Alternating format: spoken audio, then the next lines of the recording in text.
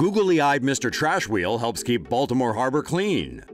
This funny-looking device has cleared over 1 million pounds of trash from Baltimore's inner harbor since it was installed in May 2014. Mr. Trash Wheel is a solar and hydro-powered trash disposer installed in Baltimore's inner harbor. The wheel is powered by either the current of the Jones Falls River or by solar panels when the current is slow. The wheel drives the conveyor belt, which carries trash from the river and empties it into a dumpster. A boat tows the dumpster away when it's full. Mr. Trash Wheel has a growing social media presence, with its Twitter account already having amassed more than 9,000 followers. Say no to safe spaces on YouTube. Support TomoNews at patreon.com/TomoNews.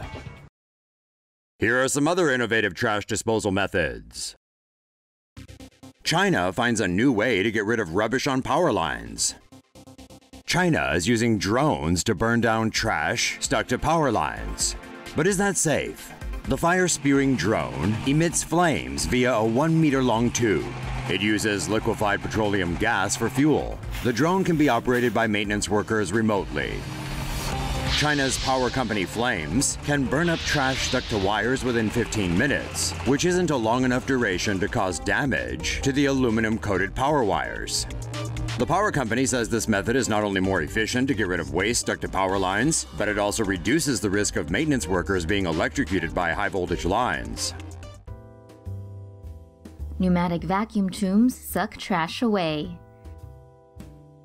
Swedish company NVAC has designed an underground pipeline system that can collect trash by vacuum. The waste inlets can be located outdoors or indoors. Waste thrown into the inlet slides down a pipe to enter a waste tank underground. The waste tank is emptied by a vacuum truck when it reaches its capacity. The truck empties the tank via a docking point, which is often located outside residential areas. The vacuum system on board the truck sucks the waste out of the tanks and into the vehicle, where it is compressed. A network of underground pipes can be used to collect the waste of an entire city. The waste collection system can be upgraded to include a pay-as-you-throw function that charges users on what they throw into the inlets. The vacuum waste collection system was developed in the late 1980s. It has since been installed in countries such as Sweden, Denmark, and Norway. Sea bin device designed to keep the ocean clean. Australian surfers Andrew Turton and Pete Kuglinski, who are also best friends, decided to do something after they became frustrated with the amount of trash that was floating in the ocean waters that they spent much of their childhood playing in. The duo quit their jobs and invented the sea bin, which is what they hope will be a sustainable way to reduce the amount of garbage that is polluting the world's waters. Built from recycled materials, the sea bin is fixed to a dock with a water pump that runs on shore power. The pump brings water through the sea bin, which allows the natural fiber bag inside the device to catch the floating rubbish and debris before water is pumped back out. Users have the option of installing an oil and water separator to the pump to clean the water that flows through it before the water is allowed to flow back into the ocean. The sea bin is lined with a natural fiber catch bag that collects floating debris. When the bag is full, it can be changed with another clean one, and the collected debris can be disposed of responsibly. Turton and Kuglinski are trying to raise enough capital to turn the sea bin prototype into a reality. According to Australia's ABC News, crowdfunding has helped the two men raise $50,000 for commercial production, and a video of the sea bin in action has attracted more than 10 million hits online. Say no to safe spaces on YouTube.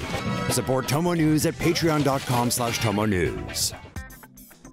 Trash can in India provides access to Wi-Fi signals. Startup company ThinkScream developed a solution to the littering and internet connectivity problems in India, a trash can that offers Wi-Fi.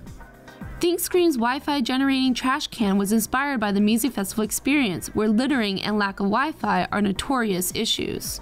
The bin, a roughly 4 feet tall box made from acrylic and equipped with a Wi-Fi router, was created to inspire people to toss their garbage somewhere else besides the floor. When garbage is placed into the trash can, the trash sets off a sensor at the base of the bin. The trash can then generates a passcode users can enter into their mobile devices.